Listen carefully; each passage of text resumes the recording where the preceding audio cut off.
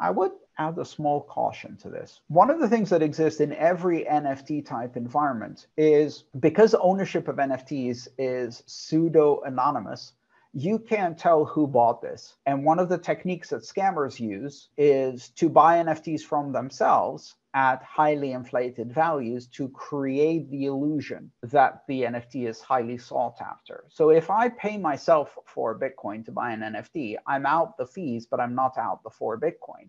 On chain, it looks like someone paid 4 Bitcoin for this NFT, but effectively it was me paying me. And now you're like, wow, look at how much money they spent. And they didn't spend any money. So there is that possibility. Be cautious and skeptical. We saw a lot of that happening during the NFT craze in Ethereum. And a lot of people got fooled by that because they saw all of these other bidders who are sock puppets effectively bidding up the value of NFTs and creating FOMO. And then they fell for that.